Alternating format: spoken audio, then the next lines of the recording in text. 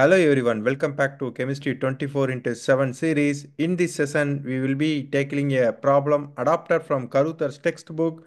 So presented here as a multiple choice question. The problem involves the reaction of a given substrate with tributyl tin hydride and ABN yielding a specific product. The four possible product structures are given. Let's work through the reaction mechanism and find the correct answer for this question. So let's moving to the solution.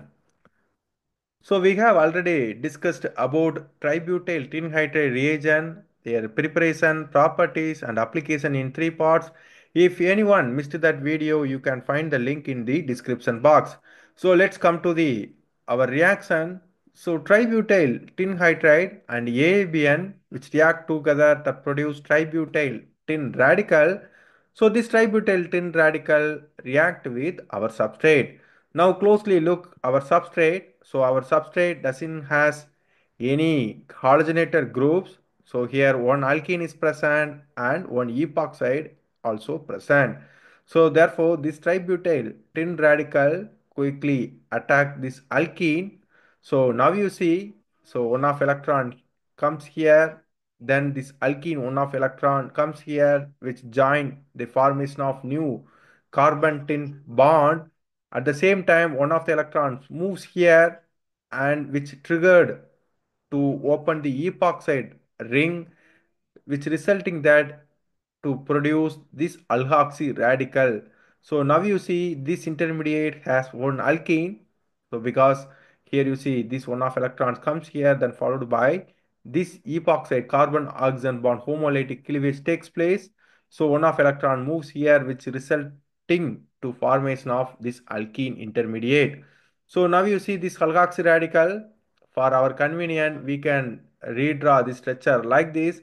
Now this alkoxy radical going to abstract the proton from this fifth position through 1,5 hydrogen atom abstraction. Here some of them should have question why particularly 1,5 hydrogen atom abstraction instead of 1,3 or 1,4 hydrogen atom abstraction, since this 1,5 hydrogen atom abstraction undergo by six-membered cyclic chair-like transition state which is energetically feasible. So therefore this 1,5 hydrogen atom abstraction takes place to produce this new carbon center radical. So now you see this intermediate, so this carbon center radical react with this alkene. So for this we can redraw the structure like this. So now you start the numbering. So now you see this carbon center radical going to react with fifth position, since the formation of small membered ring system is favored when compared to the larger ring system in radical cyclization reaction. So now you see this radical react with fifth position 5-exo trick cyclization manner. So now you see another electron moves here, then followed by this carbon tin bond homolytic cleavage takes place to kick off this tributyl tin radical. So along with this alkene product. So now you note it down the stereochemistry. So now you see, so this group present at the bottom phase.